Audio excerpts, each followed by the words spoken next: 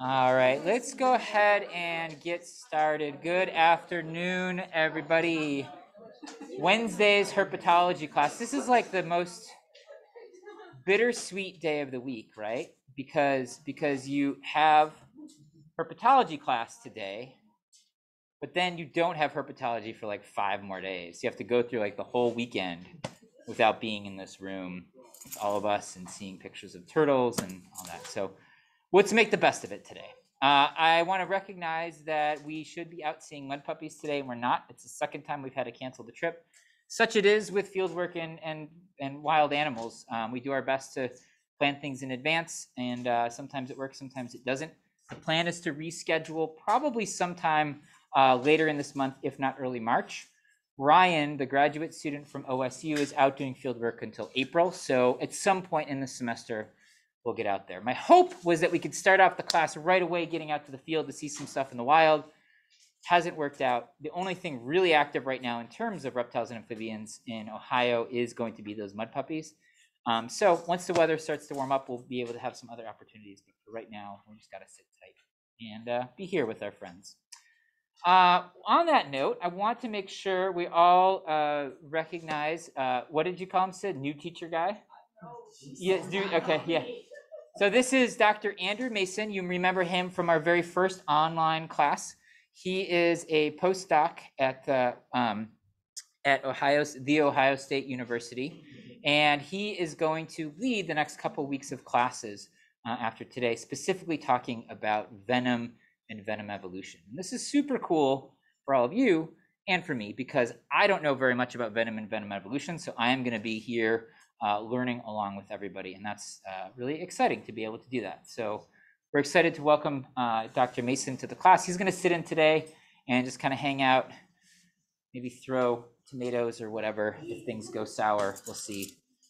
You can be like those guys on the Muppet Show. You know, maybe you and Princeton can sit in the back and just make. Yeah, Statler and Waldorf are their names. Yeah.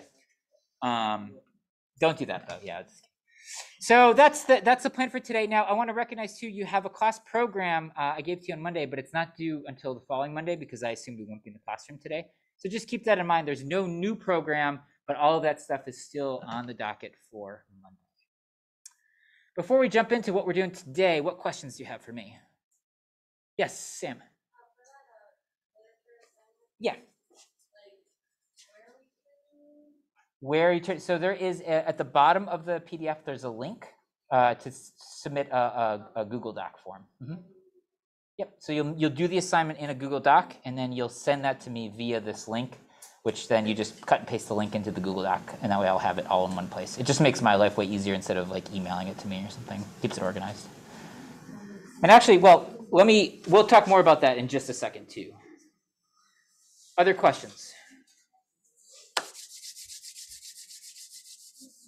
All right, so today's agenda looks like this. It's a little bit of a hodgepodge because I thought we were on a field trip today, but I'm actually pretty excited about what it's going to be. The first thing is going to be something called cold lizards. We're going to take a look at some lizards that are really cold. I'll talk more about that in a second.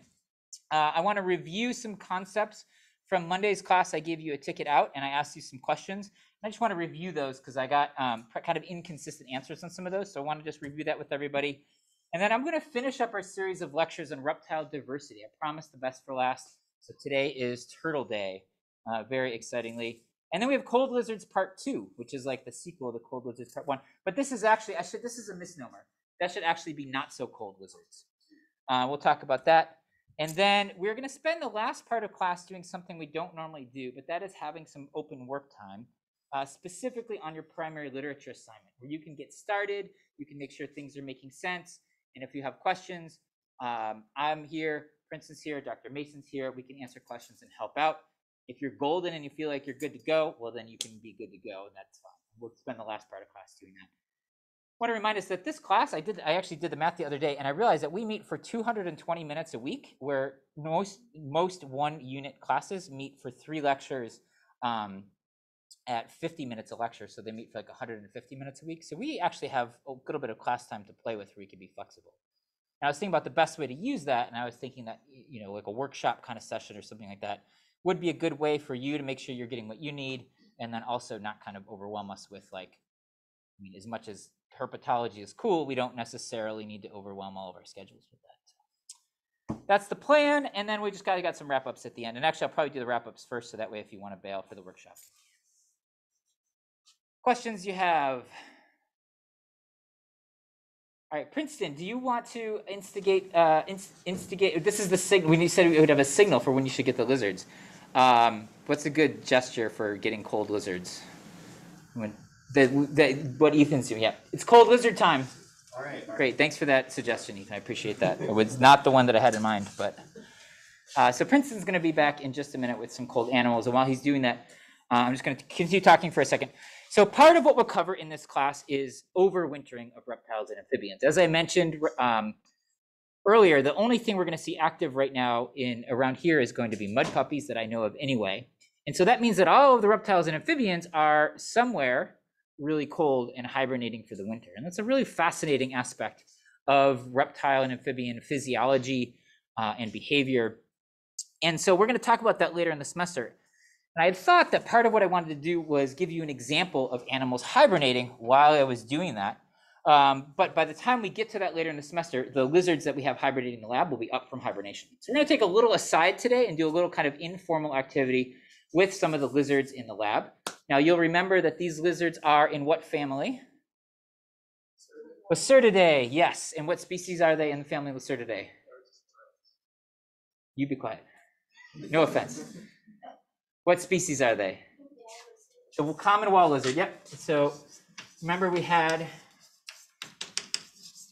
bunch of lizard families we talked about. Remember the family Lacertidae. Do we have any native lizard species from this family in Ohio? No, we don't. But we do have one species in this family that is what's called invasive or established here, and that is the common wall lizard. And the Latin name for that is Podarcis moralis.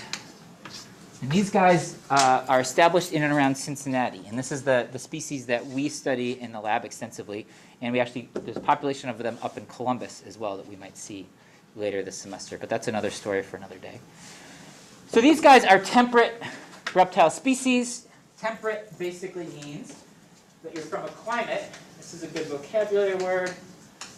Temperate, a climate that gets hot and cold, right? And so Ohio is considered a temperate climate. It's not a tropics, it's not always hot, it's not the Arctic, it's not always cold, it's somewhere in between, and has a lot of, what it's characterized by is a lot of variation. And that's really important because that means that the organisms that live here need to be able to survive that variation. So you think about somewhere in the tropics, you think about, I don't know, somewhere nice and tropical near the equator. Think about Hawaii, right? Now, Hawaii, we think of it's always kind of warm. Well, the truth is, in Ohio, it gets much warmer than it does in Hawaii. And also, as you know, much colder. And so the organisms here need to be able to survive those extreme temperatures, right? And so one of the ways that they do this, one of the mechanisms for winter is they hibernate or brumate, depending on how nuanced you want to get with the definition. And all of that means is that they let themselves get really cold. So reptiles, amphibians are ectothermic. With a few potential exceptions we'll talk about later, but the lizards we're talking about certainly are. And that means that their body temperature depends on the external environment. This is new, but we haven't actually talked about this explicitly. I guess we did when we gave an overview of reptiles, but let's make sure we have that word too. So ectotherms. I often see students mistakenly use the word exotherm with an X. That is when you give off heat. It's actually the exact opposite of ectotherm. And we don't use that for animals ever. You only use it in like chemistry when you have a reaction that gives off heat. So don't say exotherm, it's ectotherm. So what these guys do is they let their body temperature get really cold. And in fact, they don't have much of a choice because if you're outside right now in Ohio, not too many places you're going to go to be warm. And that basically shuts down their metabolism. Because their metabolism is temperature dependent, basically they're not burning any calories, they're not using any energy, so they don't need to take any in. And they just kind of chill, I guess is the best use of that word, for months at a time. I'm just going to keep talking because I thought Princeton would be here by now, and that's kind of all the major points I wanted to make. But I'll just keep going with this because why not? And so what is important to note is that they actually have evolved such that they depend on these cold cycles, and not experiencing these cold cycles can actually be really detrimental to their physiology, because their hormonal cycles, reproductive cycles, and other aspects of their metabolism are kind of tied to this warm-hot cycle across the seasons. Now, what's really cool about Podarcis moralis is that they can come in and out and up and down in hibernation really quickly. So a lot of organisms, like, for example, the snakes around here, turtles around here, they generally go into hibernation sometime in the fall, October, November, and they're down. Like a box turtle is going to be buried in the ground for 5-6 months of the year, 4 to 6 months of the year, right? And then they'll pop up in the spring and they'll be active. And it's kind of like a yes or no kind of thing. These wall lizards, they kind of constantly coming in and out. And if there's a sunny day, they'll pop up and bask in the middle of December or January. I lived in France for 2 years before I came here in a climate, there's Princeton, pretty similar to here. And I saw lizards out basking every month that I was there for 24 months at some point during a month. I kind of kept track of it because that's what I do. And so they're different compared to other animals that hibernate in that they can very quickly and flexibly adjust whether they're cold and inactive or warmer and active. And so Princeton just grabbed these guys from an incubator. They're at 6 degrees Celsius. Let's go check them out before they warm up. So I think the best thing to do, Princeton, let's do this. Let's put one in the middle of this table here, and you hang out there with those guys. And we'll bring one and put it on the table over here. And then you guys in the middle can kind of split and look at either side, okay? That sound all right? We're good? Okay, cool. Thank you so much. Yeah. So these are some really cold lizards. They're also cool lizards. So you take a look at these. If you would like to get handle them to feel how cold they are, they're little lizards. Right. You can see. All I ask is that you will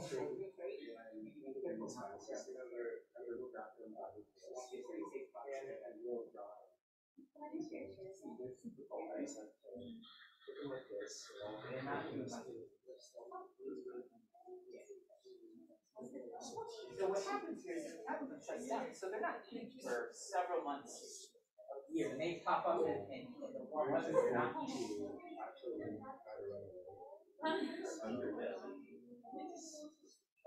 It's just really they have a bunch of colors with their belly. It's actually areas that it's more of like a conscious decision. And so if anybody wants to handle them as well to feel how cold they are, you can do that. Just hold it over the box if you would, and be careful not to grab the tail, of course.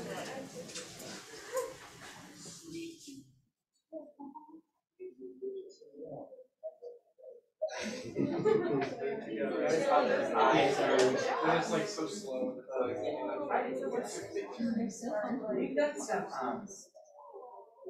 As soon as they warm up, I mean, as soon as they warm up,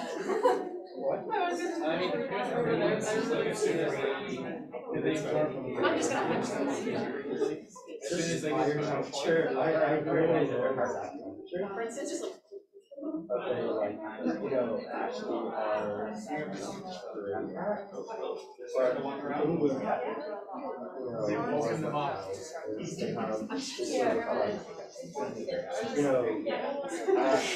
at a certain point, they're like their most used He studies that. So these guys are basically the best. So basically We're not hibernating them from around December through blinding them. So essentially about how long is that? 2 to 3 months.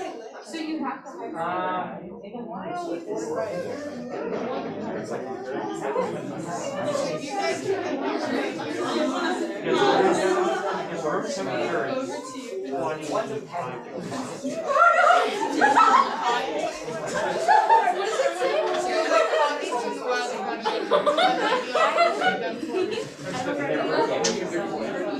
they weren't like you like ordered them. No, we thought we actually are not. they're not native. They actually just don't want them to put back out. So once the customer is live, yes. They still be in the box. These are actually all males.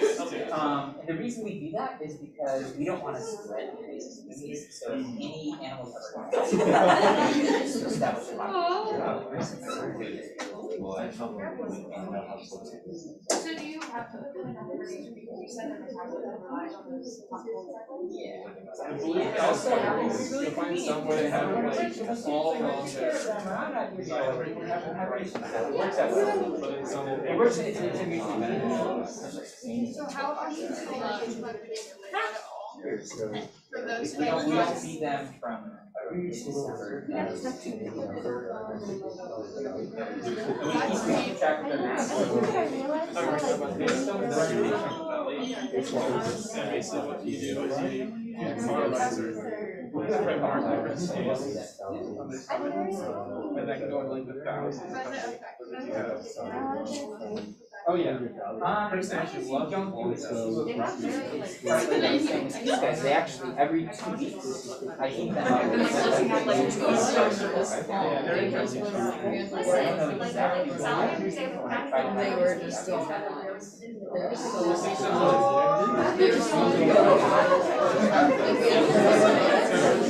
Like big flanges off the side. These guys are all from across Southern Europe. It wasn't my group. It was the group next to mine. I remember that too. Like, I remember they. I was just losing it into the bit.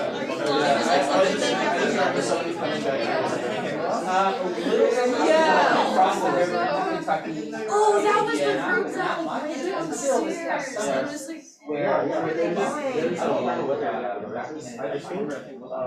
Wasn't it the water? The ones that were just like swimming. It was Alyssa and The color five markers. Hannah. I think. Yeah. That was Their funny. bellies are super pretty too. They're like a variety of belly color as well. This just blows my mind. I was gonna say it's orangey in the box. Dr. Gangloff, do you have orangey in that box? You must be in this box. Is there one with a really bright orange belly in your box? Is it 94? I'm not sure. Princeton is orangey 94. He is like one something. One something. It'd be cool to show the different colors. Yeah, 132. Oh, maybe? I don't remember.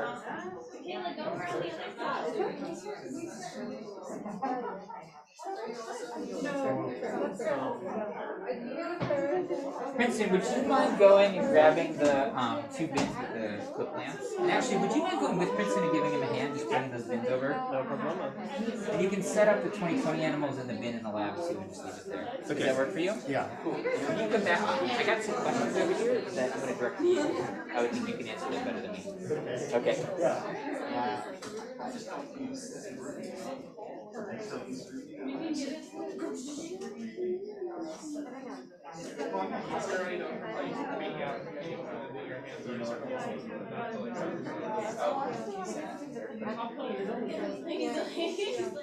But I don't know what that is. All I know is that.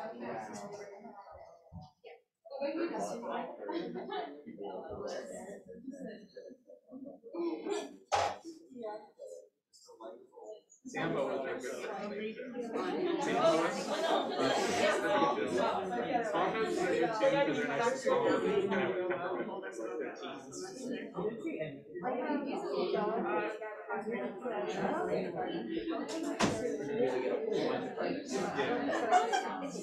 Real stars.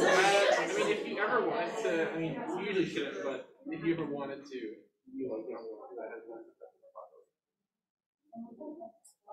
They're really easy to handle when they're cold. Too bad they're not like that in the summertime. We catch them. It's very different from when you had us do how to measure them in sex class. Do you remember that? How I do. I remember. jumpy they were? So hard to They weren't even that far at that point. They were actually like still kind of at room temperature. Just wait till they like really heat up. I can't. The same.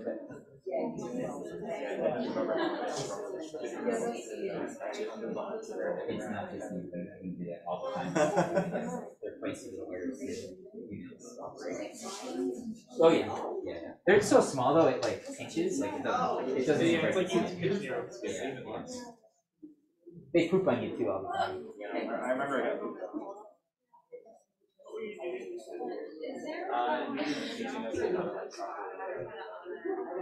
Yeah, so it's not sure exactly what they indicate, but it's involved with either communicating of the male or female. So it has to do with either intrasexual competition with other males or mate preference. It's really bright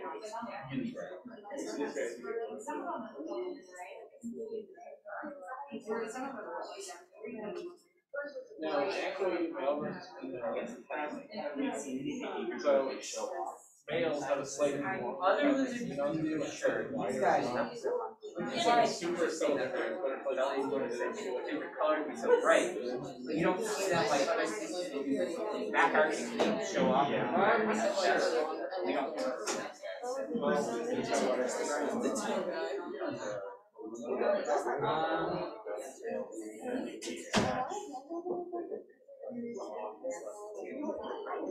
Yeah, so you can see where the tails originally were broken off before they got back.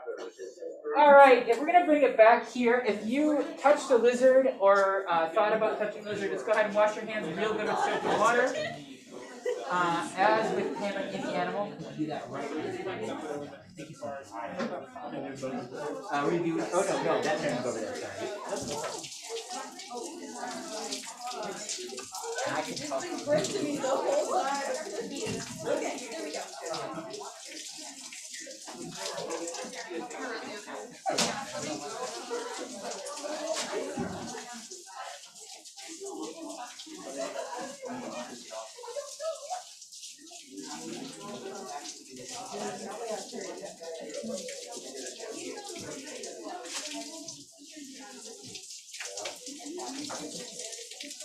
Somebody asked, is there any difference in like between male and female? I don't think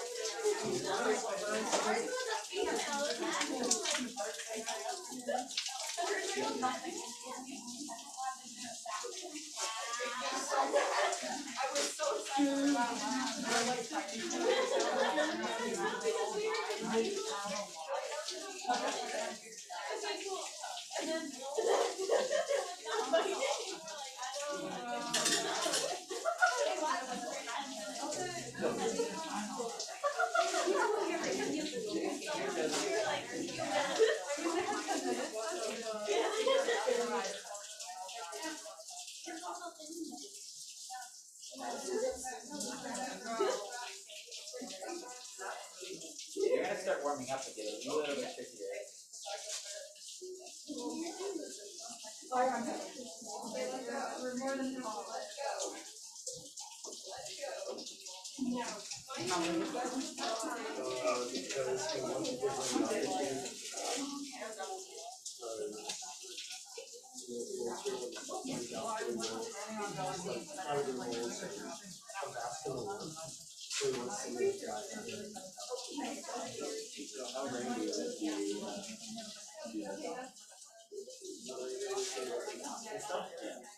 I don't actually know Dr. Gamelock is the one who does that, so I don't know.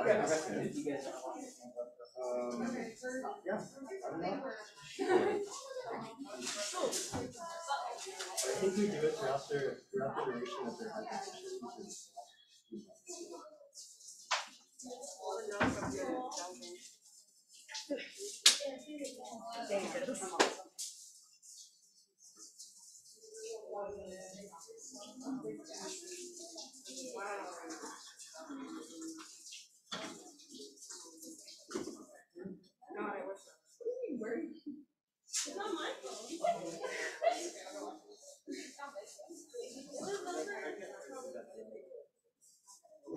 I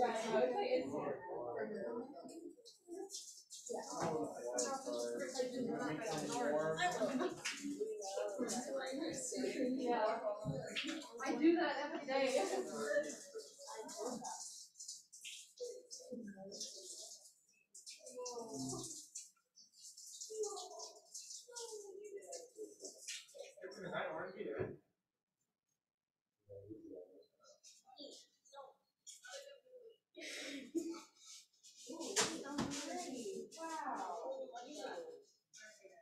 I think I know I'm trying. I'm trying so hard. Yeah. There you go. That's a good Let me, I want to answer that question for the whole class. Yeah, that's a really good question.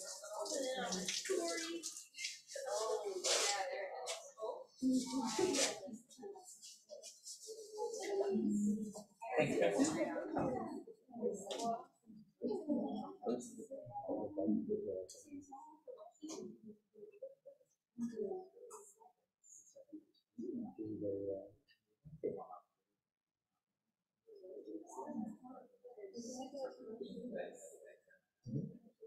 I don't know. It really weirds me out in classes.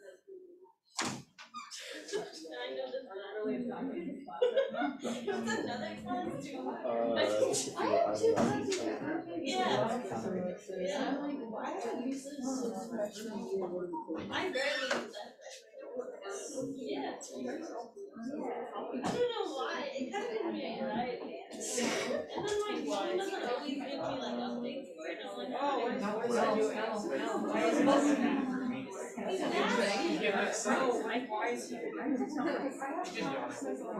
He was sleepy. Not like there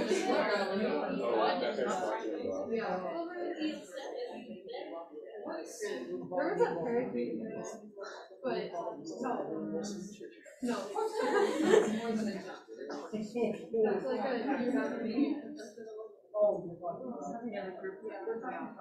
Yeah, from another group. yeah, like not you like your Yeah. No,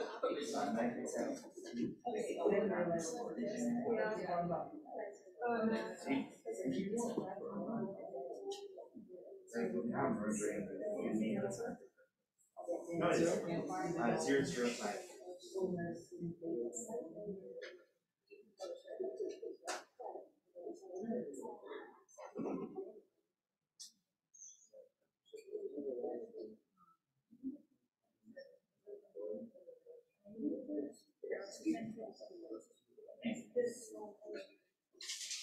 Just room temperature. Yeah.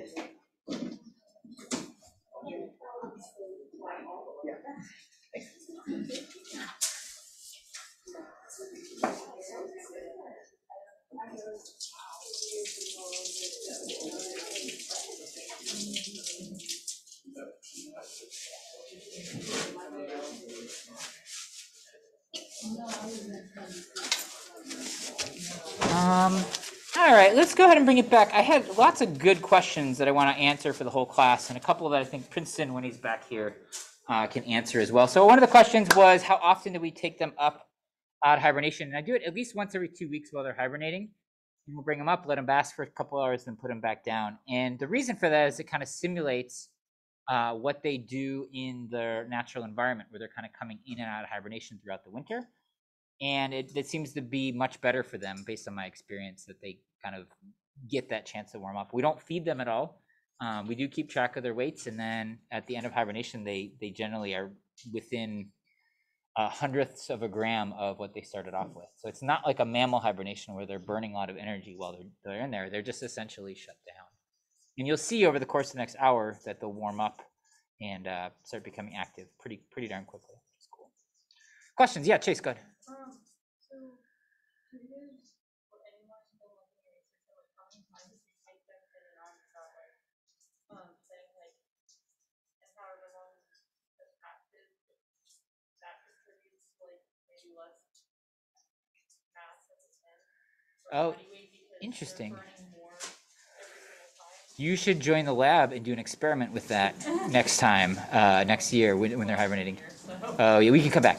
Yeah, that would be a great. I mean, that would be really cool to look at, right? Is look at how Yeah, how their temperature cycles they experience during hibernation affect their body mass, their ability to retain the body mass. Or something like that, yeah, and I don't know exactly the answer, but I don't know if anyone's ever studied that precisely. Yeah.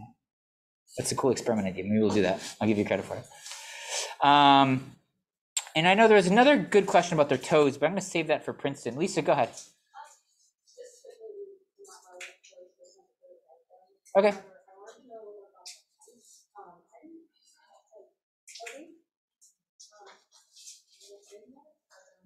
Yeah, so they're not on all. We find mites when we find these guys in the wild, and that is a fantastic question. I'm going to table that question because in a couple weeks I'm going to give you the class a presentation about these guys, and I'm going to talk and I have slides, and I'll show you some more about the mites. So let's just hang on to that one if we could. Yeah, Ethan, go ahead.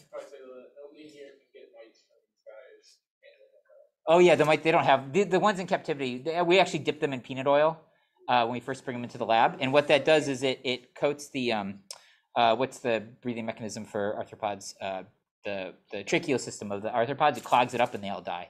And it's totally not. It doesn't hurt the lizard. It's just cooking oil, right? And we just dip them in for a quick second, and then we let them sit for a little bit, and it knocks off all the mites and kills them. So you can use like pesticides and things like that, but if we can avoid doing that in favor of peanut oil, unless you have a peanut allergy, you're good to go. Yeah, Sid, go ahead. We do. We walk around Cincinnati with like a 3-meter long fishing poles, and we have a little slip knot, like a little lasso at the end of the pole, and we catch them. And we'll see this in action, and we'll give some demonstrations later in the semester. No, we're totally, yeah, we go to city parks in Cincinnati and people are like, what are you doing? And it's super fun. And then you have to explain it. And then people are like, oh my gosh, my aunt has those in her backyard and she loves them. And everyone has a story about it and they're super nice and it's fun. So, yeah. Yeah. And then once you tell people, they're just super nice about it. From our experience anyway, people, I don't know, Cincinnati, I don't know if anyone here is from Cincinnati or spends any time there, but I was impressed. They were very cool. All right, there was another question. Any other questions? I wanted Princeton to field a question about toes, but I'll let him get to that eventually. So I think Catherine had a good question about toes. We'll come back to it. Can we hold on to that one too?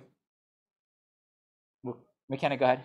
Is the reason for because there's a pretty wide variation in this one, is that because some of them are drop their tails? Yeah, precisely. So there is some variation naturally, or I guess that's not really the word I want to use, even if they haven't dropped their tails.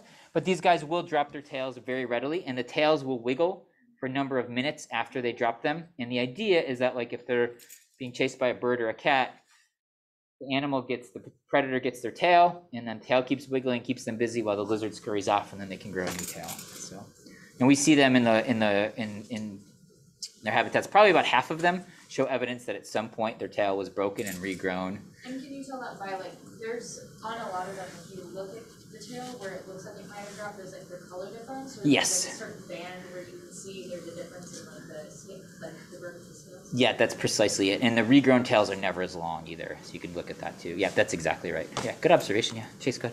Okay, so now another one about hibernation. So if they were to we were to take them out of their hibernation and they were to drop their tail and put it in it, it wouldn't grow back.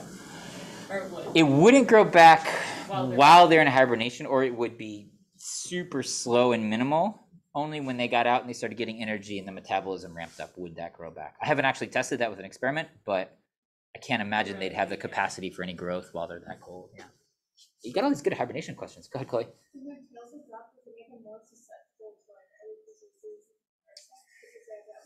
Yeah, the way the muscle and the bone are structured, they're actually like these break points where it's like a clean break and there's like no or very little blood and it closes up. And I've never heard of that getting infected. Doesn't mean it never happens.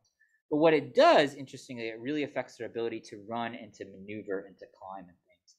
And they've done some other studies with other species, in fact, that where you can, in some ways, if you're running in a perfectly straight line, you can actually run faster because you just have less weight to carry, right? But they use their tail to maneuver a lot, and so it really reduces their ability to maneuver and to jump. I know there's some work in Anolis. You know more about this? I know a little bit of it in skinks. Skinks. Yeah, they change their behavioral pattern, or like that they have. I think that they have lower escape behavior, like performance. That's Yeah. where they have lower escape performance, having lost their tail. And it seems to be beyond just the fact that they're getting the tail; it's that they aren't maneuvering as well. Yeah. So. Yeah. So it's really important for that. Yeah. Huh. Good question too. Lisa, go ahead. Has there been studies on them being in less in areas with less foot traffic, because in Cincinnati it's very busy, but has there been studies on them in more like rural environments per se, and how they have adapted to that? There have been some studies on them in more naturalistic habitats. Some of the places where we studied them in France were kind of more naturalistic, but there hasn't been work that has like directly compared urban and rural populations that are next to each other. However, there's a lot of work on, let's say, species of anoles. And you remember Anolis is a genus within the family Iguanidae, and it's super speciose, like one of the, I think the most speciose genus of vertebrates or something like that. There's like 2 billion anole species. Anyway, there's a bunch of species that live in Puerto Rico, and there's a group that's done a bunch of really nice studies where they have study populations within a city and then in a rural area right next to the city. And what's cool is they've replicated that across the island at 4 or 5 different like paired sites that are urban and rural, and they've compared the thermal biology and the morphology of those populations. It's a really nice set of studies, so we can look at that later in the semester. But with Podarcis, that's kind of what we're starting a little bit here. Although we don't have the natural population here in Ohio, it's all in Cincinnati. So we're just studying them in Cincinnati. But what we can do is they inhabit different kinds of habitat in the city, and what we want to get to is like looking at how that might affect them being in like a really busy area versus more of like a park area or something like that. Yeah. Go ahead, Sid. When they drop their tails, like how much of their energy has to be devoted to food development? A lot. In some studies, again, have actually quantified that, although I don't think any in Podarcis. But other work with other lizards, it takes a lot of energy because they're regrowing all that tissue. They don't regrow the bone. It actually, the vertebrae that they regrow is all cartilage, so they don't actually reproduce the bone, but it's all the other tissue and muscle and everything like that they're regenerating. So, yeah, it's a lot of work. Yeah. McKenna. I noticed one of the individuals in this was kind of like horizontally flattened out a little bit. Is there any reason for that? Like, could that have to do with them trying to maximize the surface areas, like where light is in them? They do exactly that while they're basking. If they're really cold in doing that, I'm not sure exactly what's going on. But while they're basking, they can change not only where they are moving around in space, but they can change their posture and change their body shape to maximize that absorption. You're exactly right. You guys are good. This is good. Yeah, that's exactly what they do. Prince, we got a toe question for you. There's one back toe that's like way longer than all the other toes. Can you explain maybe what the purpose of that toe is? Yes, great question. All right, so their 4th toe on their hind feet is like really long, as you noticed, right? And so a lot of work has been done to like sort of, like come up with a reason as to why that is. And some of the work has shown that basically that toe helps in their sprinting, especially. And so, like, for instance, I don't exactly remember what it does, but basically I know that, the longer the toe, the better the sprint performance is. And so that's why they sort of selected for this, like, very, very long back toe. And some of Princeton's work actually looks at the shape of the claw on that toe and looks for how the shape of that claw affects their ability to climb and to cling. And he's going to talk more about that soon. Yeah. All right, these are great questions about Podarcis. We could have the whole semester on Podarcis, which maybe I'll do that in the future, to change herpetology to Podarcis class. We're going to come back to these guys a lot. So in favor of kind of keeping us moving with some other things, let's transition now back to this. But yeah, great questions. And then at the end of class, we'll go and look at these guys again and see how feisty they are once they've had a chance to warm up. So I want to review for your ticket out on Monday. I asked you some questions specifically about lizards, and I want to make sure that we have good understanding of the answers. And so the first question was, from which of the following families could we find the most species here in Ohio? Most of you, in fact, picked I can't say it, Cincinnati, and you are, in fact, correct there. So make sure you remember that there's 3 species from this family in Ohio. The other families, there's no chameleons. There is 1 invasive gecko-ish. There's the Scoloporus undulatus, which is an iguanidae, and then Podarcis moralis and Lacertidae. So most of you got that right. Second question is, which family includes species that were not native to Ohio but have been introduced? And so most of you, again, got this right. It's geckos and lacertids.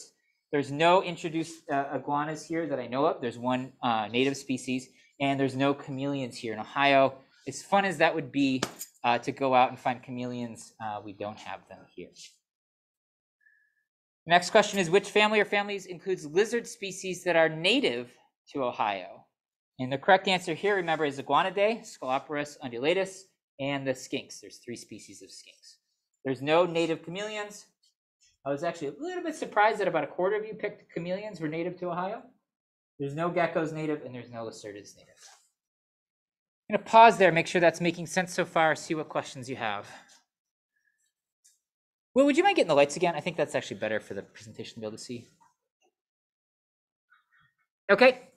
Then the other question, which family includes the largest lizards in the world? I goofed, and I didn't give you the correct answer, which is Varanidae. Remember, that's the family that includes monitor lizards and goannas. So make sure you've got that one. I apologize for not giving you the correct option there. And then the last question is, which group or groups is monophyletic? By and large, we got this, but it wasn't as perfect as a response as I hoped. So fortunately, nobody picked herps or lizards as being monophyletic. Good. Most of you picked amphibians as being monophyletic, but remember, amphibians are monophyletic. That's a clade. Snakes are also monophyletic. That's a clade. Squamates is also monophyletic. So squamates, remember, includes all snakes and lizards and amphisbaenians. So if we talk about squamates as a whole, that group is monophyletic. When we refer to lizards, quotation mark, that's paraphyletic with respect to snakes and amphisbaenians. So nobody picked the 2 answers that weren't correct, but I was hoping to see a little bit higher percentage of people getting the answers that were correct. I'm going to pause there. I just wanted to review that, make sure it makes sense, see what questions you have about that.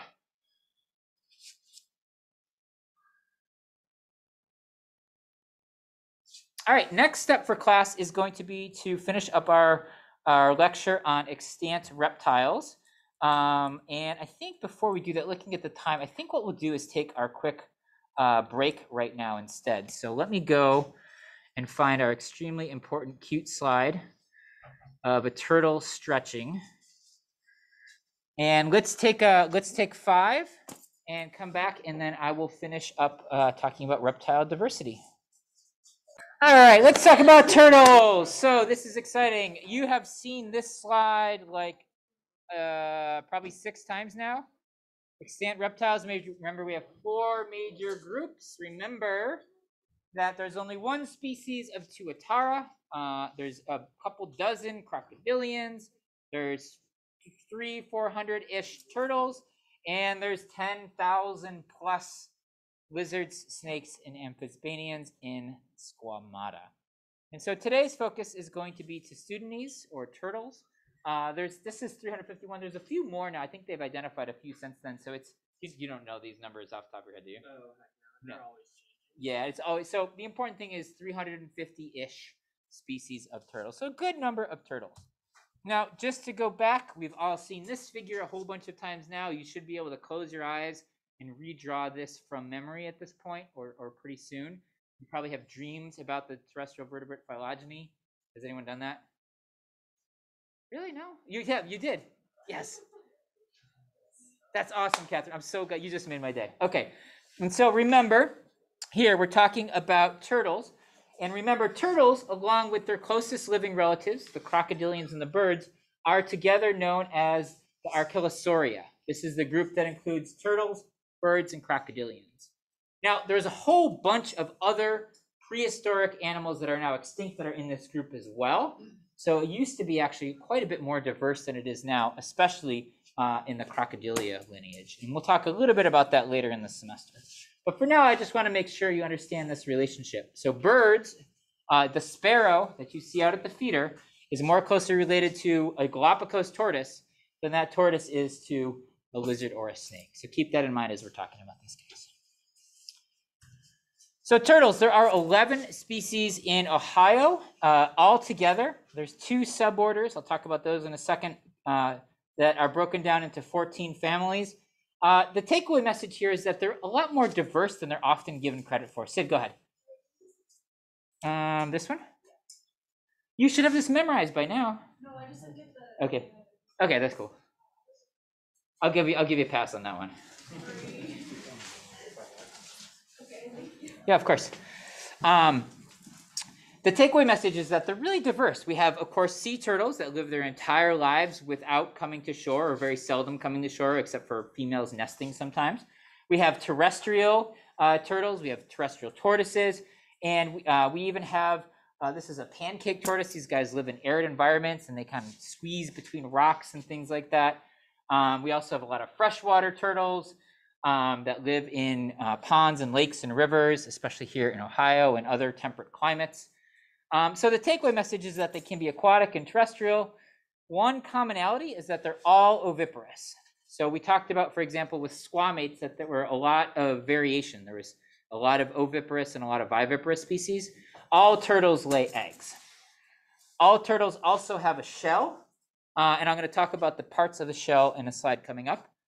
What I want you to know here is the top part of the shell is called the carapace, and the bottom part that you can't see, you can kind of see it in the sea turtle, is called the plastron. And I'll talk about that in more detail in a little bit. They also have a variety of limb morphology depending on what they're doing. So terrestrial tortoises, like you picture a Galapagos tortoise, they have these big stubby feet that are almost like elephant-like, versus aquatic turtles, which can have webbed feet that are good for swimming, or in the case of sea turtles, they have just flippers instead of appendages, or instead of appendages, instead of digits, they have just a full-on flipper. So lots of variation there. Note that they're divided into 2 suborders, and the way we break them into their suborder is depending on how they pull their neck back into their shell, which is a really interesting distinction. On one side, we have something called the side neck turtles, or Pleurodira. These guys, when they retract their head and their head into their shell, their neck actually kind of turns to the side, and that allows the head to move back. So it forms this like S-shaped curve of the neck. These guys often have quite long necks as well. On the other hand, we have Cryptodira, which are turtles that pull their heads straight back into the shell. And in this case, the neck vertebrae are forming an angle along this plane. So this is looking at the turtle from the side. So they're moving, basically the neck vertebrae is moving in up and down rather than side to side to retract the head back into the shell. So that's the big split amongst the 2 groups of turtles. And we'll talk more about some of the families here in just a second. But I wanted to make sure you know the difference between Pleurodira and Cryptodira. All of the turtles in Ohio are in Cryptodira. They're all in that group.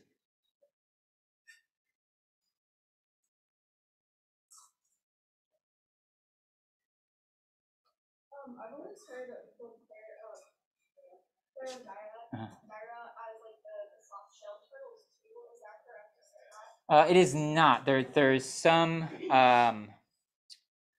Let me think. What we have as soft shell turtles in North America are all in Cryptodira. Okay. Are there other soft shell turtles in Pleurodira? I'm not sure, but I don't think so off the top of my head. Yeah, I think the soft shells are all in here. Yeah. Snapping turtles on the left. Snapping turtles are not. Snapping turtles are still in Cryptodira. Yep. So if all the ones in Ohio are Cryptodira, what are some examples of? Pleurodira, You're going to get into that. Yeah, Africa and Asia. There's a lot of like freshwater turtles in Africa and Asia. So yeah, they have these. Some of them can have these really long necks. Yeah, I don't know if there's any. I'm not 100% sure if there's any in South America. I'd have to look that up. Are there? Yeah, I'd have to look that up. I'm not sure, but there's a number of species in the tropics of Asia.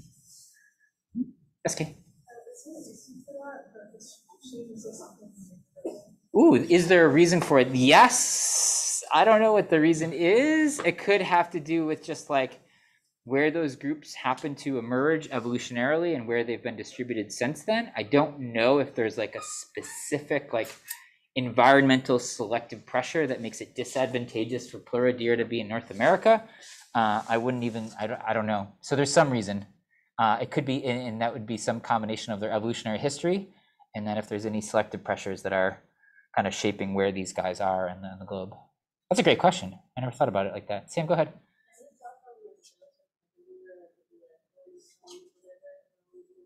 Yeah, totally. Let's check this out. Actually, that's a great idea. Yeah.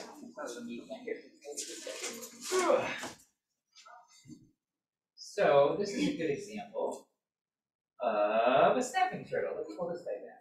Thank you, Sam. I'm just going to stand over here again so I can get it on the camera for the recording. So this is a snapping turtle shell. He doesn't normally stand like this. He's normally like this. And you can see how the neck is curved so that when he retracts his head, it's bending in this kind of the vertical plane rather than the horizontal plane, like this, rather than a side neck. And I don't think I have any side neck turtles. You would actually know, Mason, from your, did you do a project with turtles on these in invertebrate anatomy? I did. I was looking at their Yeah, do we have any side neck, do you remember, from that project? not from the. Yeah, I don't think we do. I'd have to look in the museum here and see if we have any. I should do that. I have a question for you.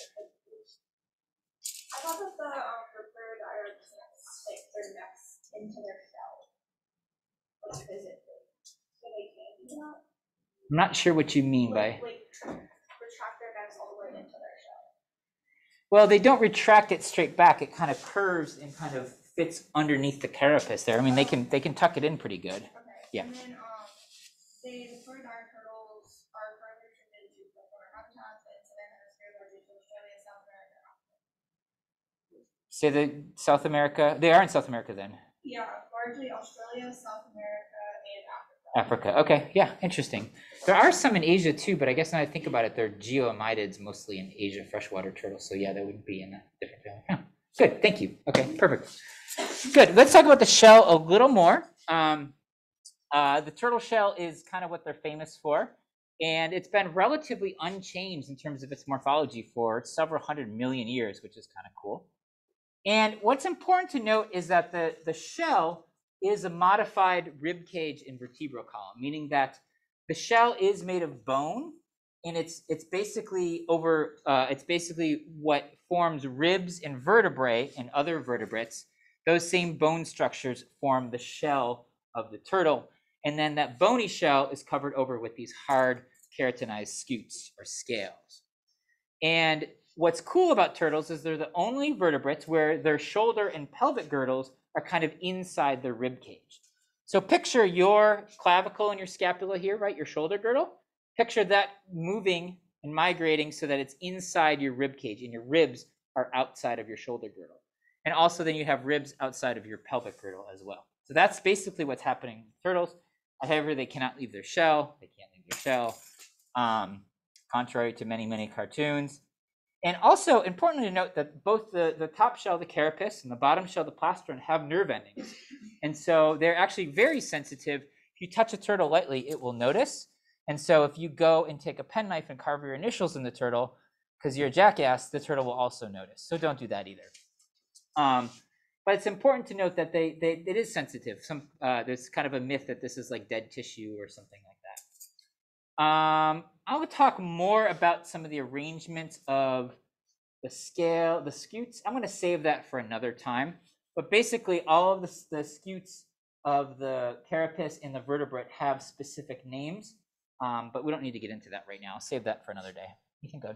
So I've done some work with marking wildfowl before. And for that, we use Dremel to mark their the margin scutes. Yep. You probably who's done the painted turtle lab in 122, right? You've done that. What do you use to mark them in there? A file? Yeah. Yep. Yeah, it hurts. It hurts the animal. Oh yeah, it absolutely does. Yeah, I mean it's not terrible, and they heal and they're fine in the long term. What's that? I knew it was a bachelor. The shell and the margins. Like The very end of it is probably fine, but if you get into the bone at all, yeah, I'm sure it hurts. Yeah. I mean, everything we do to these animals hurts. We can't fool ourselves and say that it doesn't. but I mean, we just want to minimize that, right? So yeah. So the shoulder girdle is like the tail on the girdle is literally underneath the shell. Exactly, yeah, and you can see it really nicely in those specimens here or up there or right here. Like this is the shoulder girdle right here, these bones, the collarbone and the scapula, and it's inside the shell. The shell acts like a vertebral column essentially. Exactly, yeah. It's kind of the vertebral column, and basically the bones of the shell are essentially like widened, kind of specialized rib bones almost. And so it's a kind of vertebrae where we have like the cervical and the lumbar. Precisely. Yep. They're analogous and homologous actually too. They're both. Can you show that again to hold it up? I can't see. Yeah, of course. Here.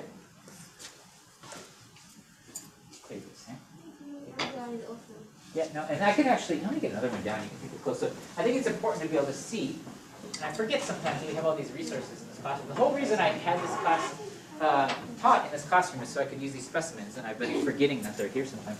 So take a close look at this guy too. You can see his color and his shoulder girdles are inside there. That's a... Because that's when it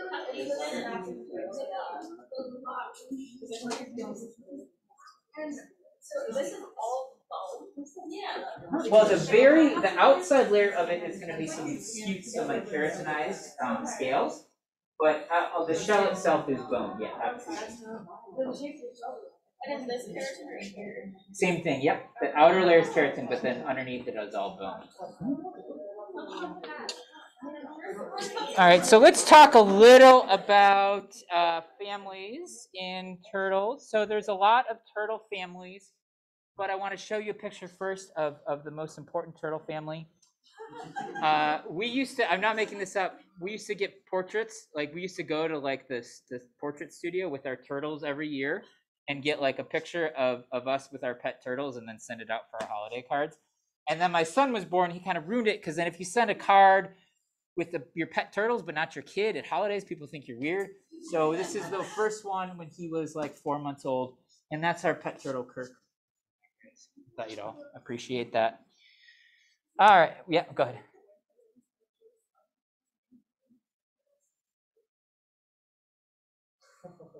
Oh, I never even thought about that.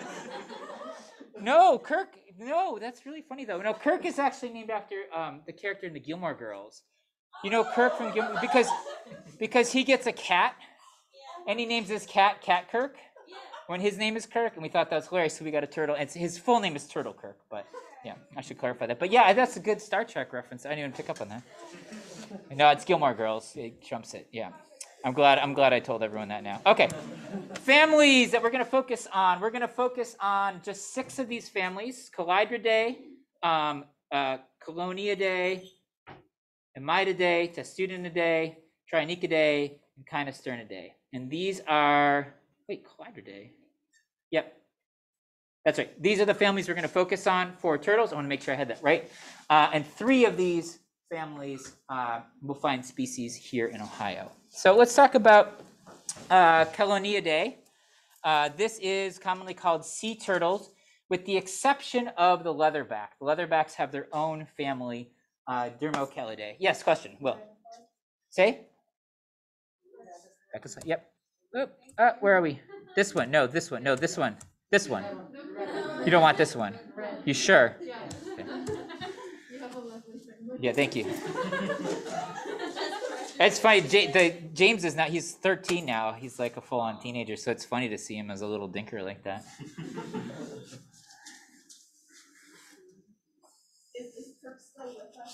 Kirk is not, unfortunately. He lived a long, happy life, but he is no longer with us.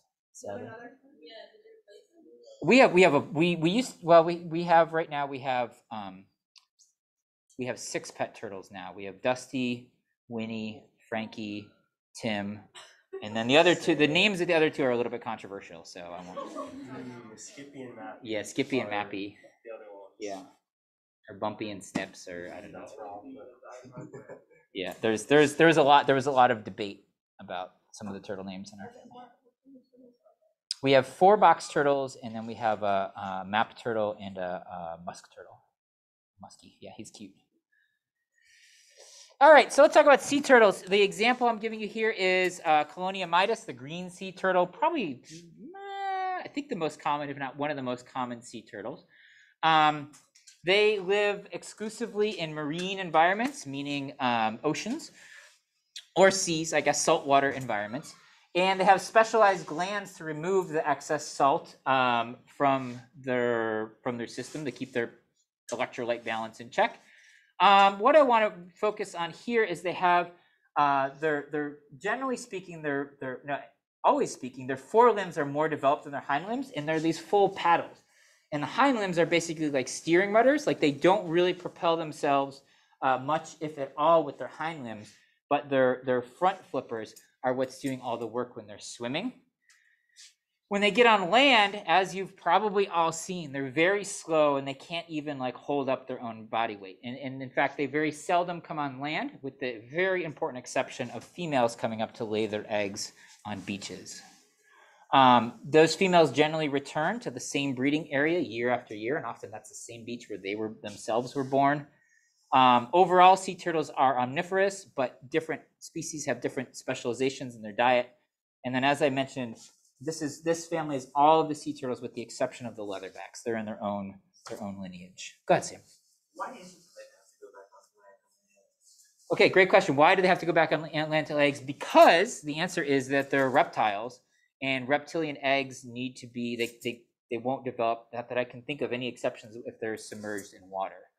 And so they're specialized in every way to do everything else out in the water, but the eggs need to be on land, and especially in the marine environment. Imagine it'd be very challenging for the egg to develop in that marine environment. That's a good question. Quick follow-up question. Yeah. Do we know if any marine, like prehistoric marine reptiles also did that? I'm assuming they probably did. Ooh, if they came ashore to lay their eggs, I don't know off the top of my head. I'd be surprised if they didn't. A lot of them give live births, like sea snakes that live their entire lives out in the sea. They just give live birth. I think without any. Are there any oviparous sea snakes? Don't know if there are any oviparous sea snakes, but there are sea crates that actually come on land to give birth as well. Yeah. To mate and give birth. And they give live birth on land? I think so. I think they do too. Yeah. Yeah.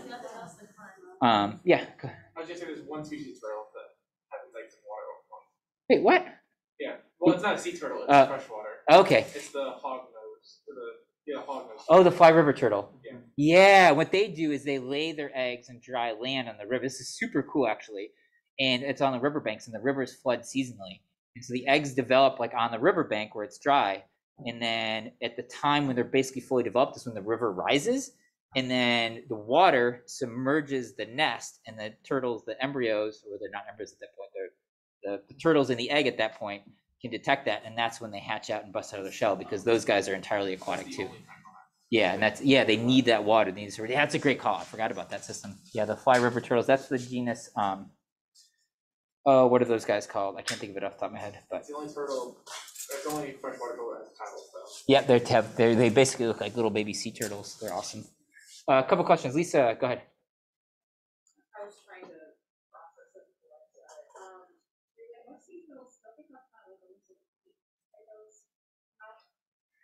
Did you say a beak? Yeah, basically all turtles have a beak. So turtles don't have teeth, and they have this very sharp keratinized beak. Try to think. No, there's no exception to that. Yeah, they all have beaks. Mm-hmm. Yeah. So not just sea turtles. Yes, Sid. I don't know if this is stupid like this for sea turtles. Can they go in brackish water? Sea turtles? Yeah. I don't. They would be in estuaries and things like that. Sure. Okay. I don't see why not. Well, I know for sharks, like they have to have an incredibly developed way to get rid of the salt, and then also make sure that they're healthy if they go in brackish water. Yeah. So a turtle's kind of the same way, but I don't know if that's the same thing. I'm not sure. I'm not sure exactly, but I don't see why they couldn't be in brackish water. They should be fine. And some actually, like sea snakes, actually depend on fresh water, even though they never come ashore. And what they'll do is when it rains, they'll go up to the surface of the ocean and drink that thin layer of rainwater off the surface before it mixes and becomes salty. So they have these cool ways to get that fresh water, even in the marine environment. Turtles, I don't think do that I know of anyway. But let's talk about Testudinidae. These are what we call tortoises. The example here I have is a Galapagos tortoise. There's a bunch of species of Galapagos tortoises. They're quite famous and big. They have this very domed carapace. They have a plastron that doesn't have a hinge, so it's just a rigid plastron. They have these big elephantine rear legs. They don't have any webbing between their toes or anything like that because they can swim. Actually, these guys, they can live for a long time floating in water.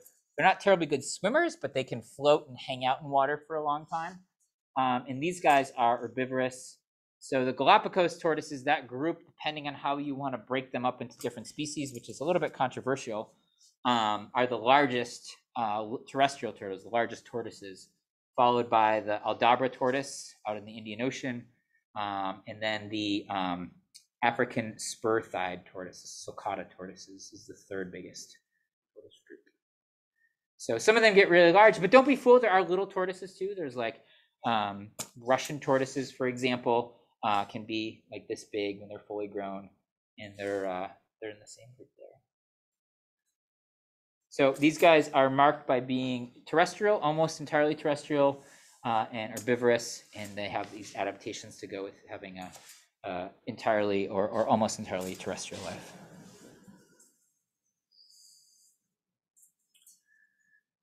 Couple more. I've got Cainosternidae, kind of my favorite. They're super cute. This is Sternothrus odoratus. These guys have a very broad geographic range across the eastern U.S. They are known as the common musk turtle or the eastern musk turtle. I'll go back in a second, Sid. There is one species here in Ohio in this group, and that's this guy here. They're also, we have mud turtles too. They look similar to musk turtles, but they're kind of a separate lineage within the same family. They're called musk turtles because they release, some of them can release a musk, like a foul-smelling odor from their cloacal area when they're disturbed. They are aquatic, although they will come out and roam around on land sometimes. They have these cool tubercles on their chin here. And interestingly, these guys, their closest relatives, their sister taxa is the sea turtles. And so those are the closest living relatives to sea turtles are turtles in this mud and musk turtle family, at least as far as the most recent information I have on the turtle relationships, unless that's new at all, but I haven't checked. Yeah. Cainosternidae. They're generally pretty small. These guys are not big animals. We have some of these guys in a jar or somewhere too.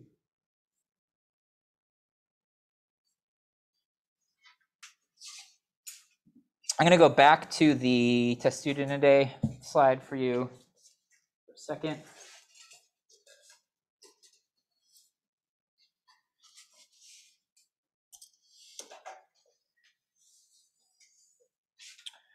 Let's see, we got a couple more turtle families here.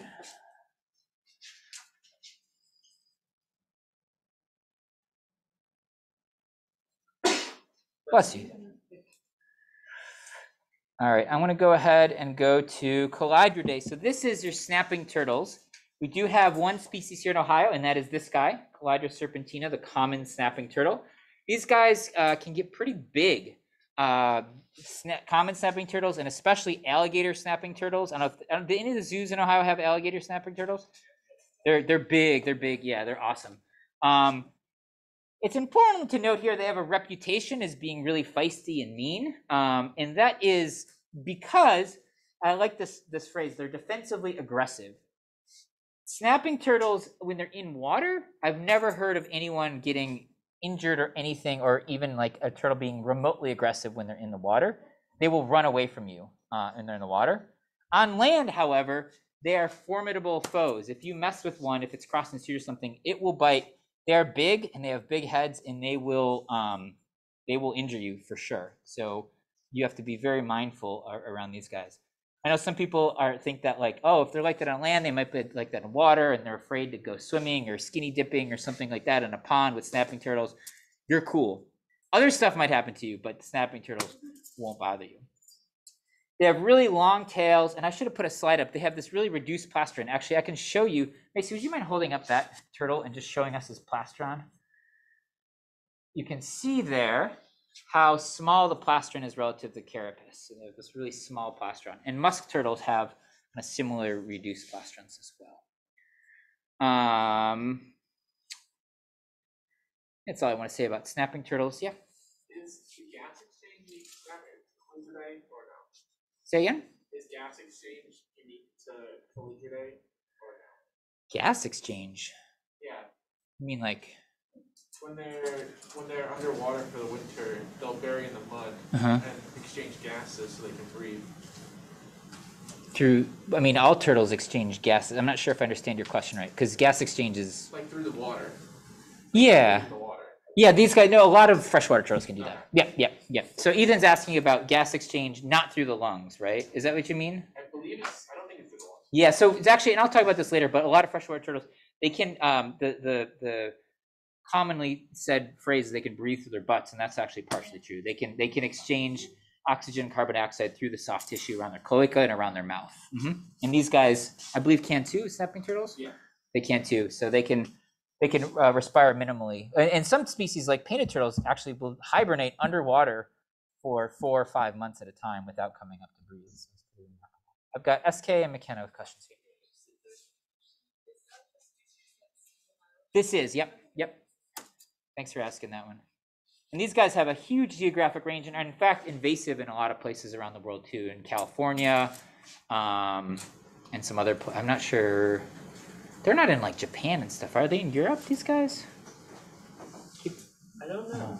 Yeah, they've spread though, for sure. Yeah, definitely. I was gonna say they might be in Europe. Yeah. I don't know. Yeah. Let's see, I've got McKenna and then Sam and Catherine's question. Yep. I was gonna ask if we could maybe at some point talk about Yeah, I can put that on, sure. Yep. And Sam, go ahead.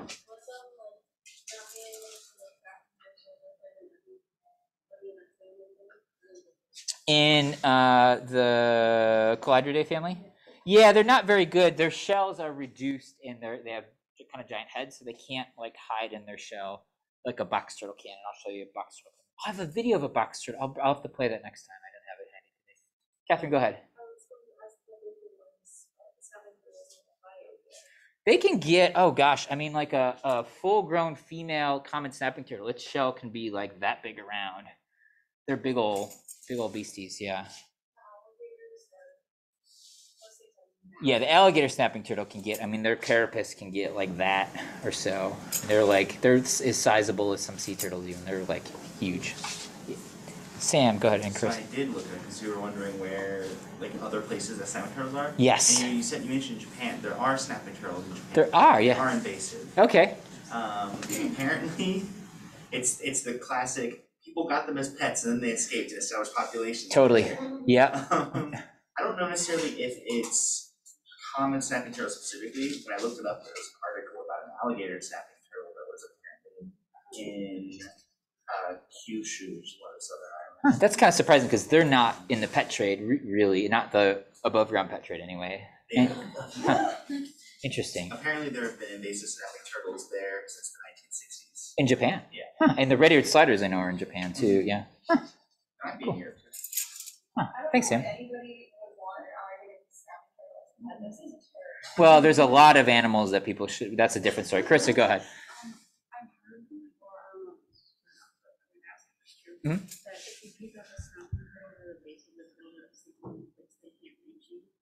Okay. So Carissa's, I'm really glad you're asking that. So there is a bit of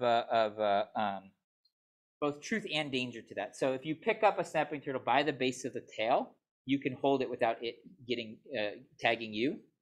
But it's really bad for the turtle because their vertebrae and that their musculature and their bone structure there is not built to support their weight from this rear point, and you can injure them pretty bad by doing that. So it's safe for you, but really bad for the turtle. And so really the best way to handle them is actually to grab them from the rear edge of either carapace, and I shouldn't say either side of the carapace, and you can kind of hold them that way and hold the head away from you, and they won't be able to reach their head around back and get you. Yeah, but we're not going to do that. We're not going to handle any snapping turtles unless they're cute little babies. Did we see a snapping turtle down on the run? No, we saw map turtles and painted turtles. Yeah. Okay. Let me get Catherine and then Sam. Mm-hmm. So, what do these guys, I remember seeing a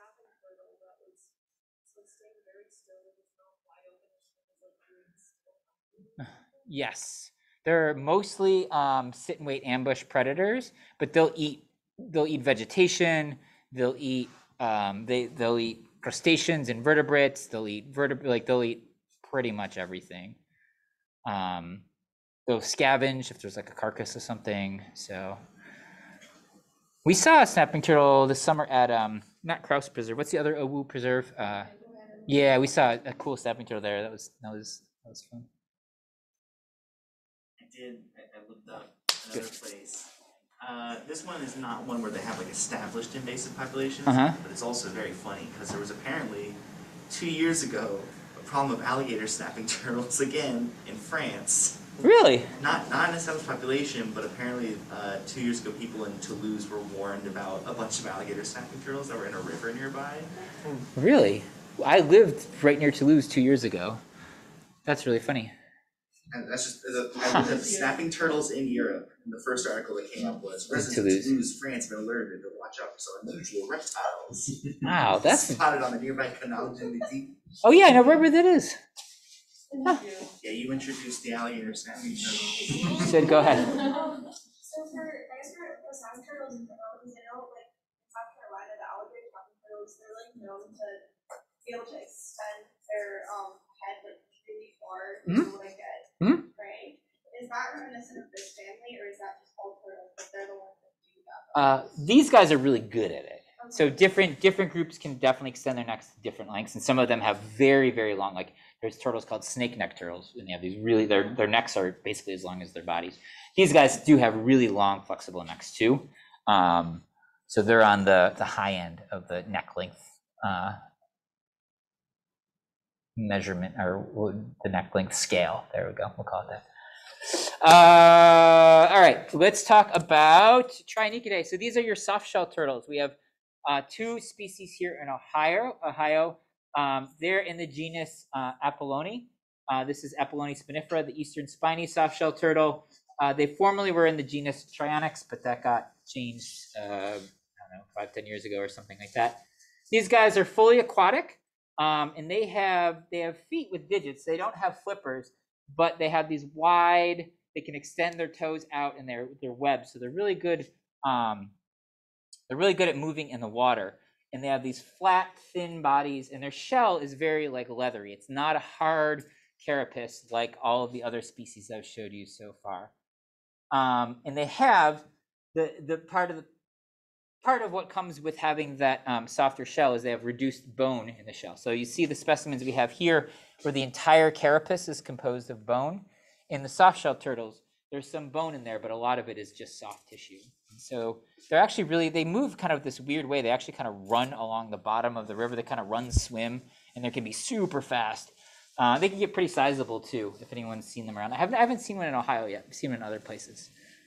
Go ahead, Lisa. Okay, so I figured I was like, I don't even know how to do it. So I want to say snoop so badly, but it's nasal anatomy. There we go.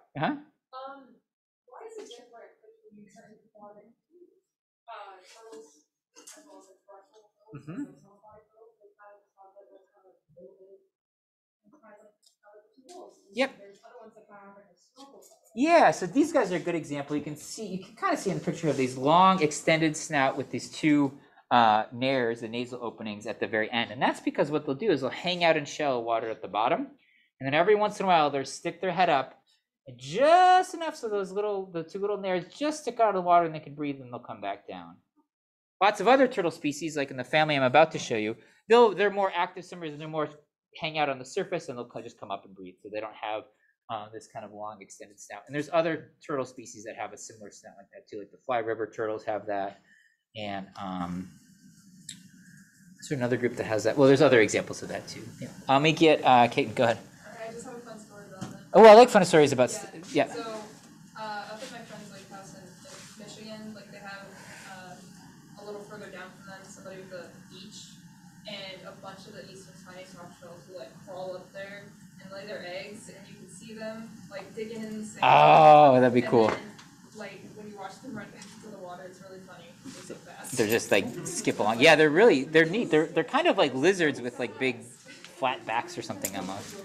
I saw one nesting once. It's really cool. So they come up and they nest in like the sandbars and things like that in rivers. And that's will come up, but otherwise they don't really get out much. They don't do much basking, maybe a little bit, but not too much.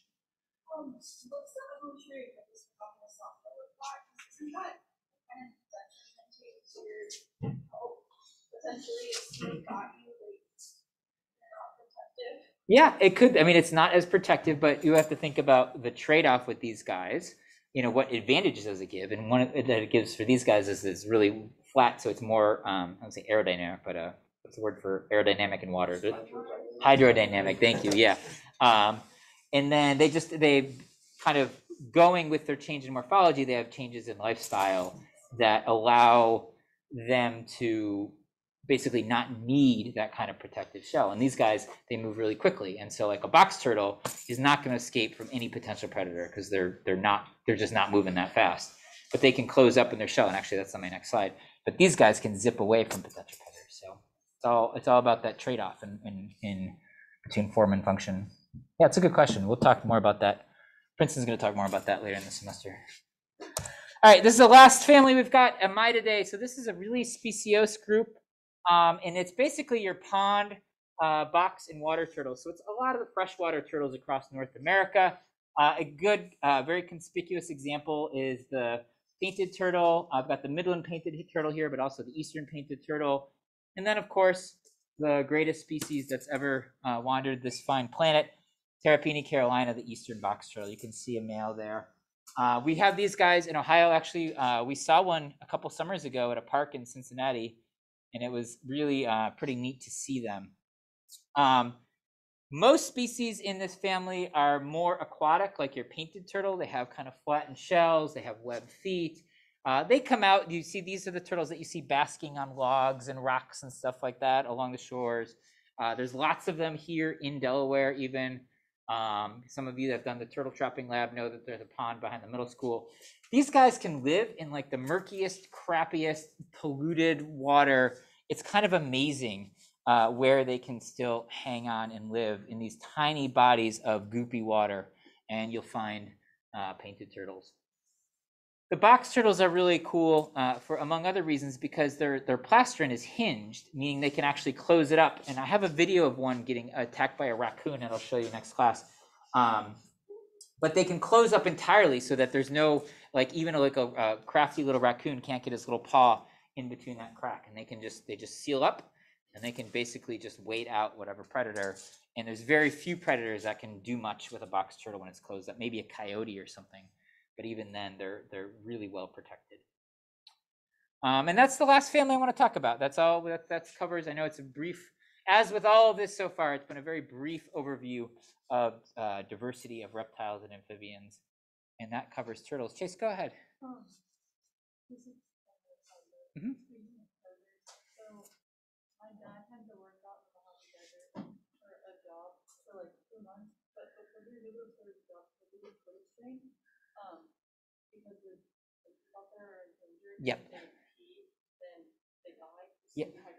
Yep. But he was also told that if they were like on their back or something, they can call a park ranger so they can flip over because birds will come and like peck at them until they like get inside them. Really? Their bottom. Yeah. Eesh. Yeah. So I just thought that was fun side note on that. Yeah, the desert tortoises out in the Southwest. There's a couple different species, and they're very protected. They're endangered, and they what a lot of these guys do, if you pick them up, they'll pee on you. Which, you know, if you're living in a pond or something, then you just drink again. But in desert tortoise, obviously, that liquid is pretty precious, so you don't want to risk them doing that. Yeah, desert tortoises are neat. Sid, go ahead. Are box turtles the only type of turtles that can fully stick themselves in their shell? Not entirely. There's some other turtles actually that have a hinge on their carapace, where the carapace actually hinges. They're it's called hingeback turtles, I think. Actually, now that I think about it, I can't think of the name of the family off the top of my head. But there are other groups that can do that too. Mm-hmm.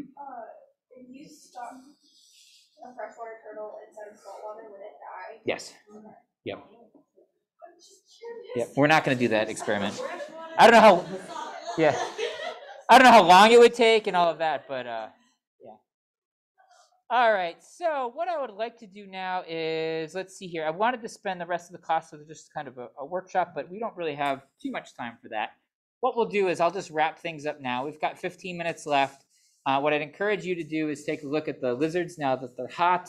And then if you have any questions about the primary literature assignment, I'm happy to go over that with you. Remember, this is due Monday. On the PDF of the assignment is a link to a Google form. On that form, you're going to copy and paste a link to your Google Doc.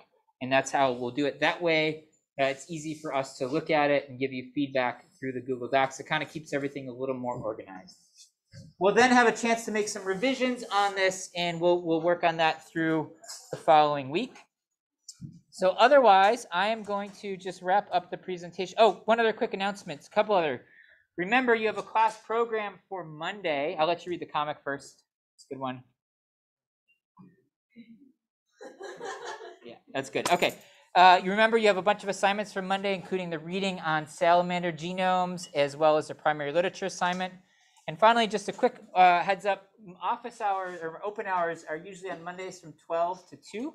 I only could do it 1 to 2 this week. We have this like university-wide thing I have to go to from, I get to go to from 12 to 1 next Monday. So I just have an hour of open hours next week, Monday. Of course, if you have questions or whatever, don't hesitate to drop me a line. Super excited for Monday because Dr. Mason is going to start us off thinking about venom and what it is and what it does and its evolutionary and ecological significance. It's going to be like the best 2 weeks of the semester.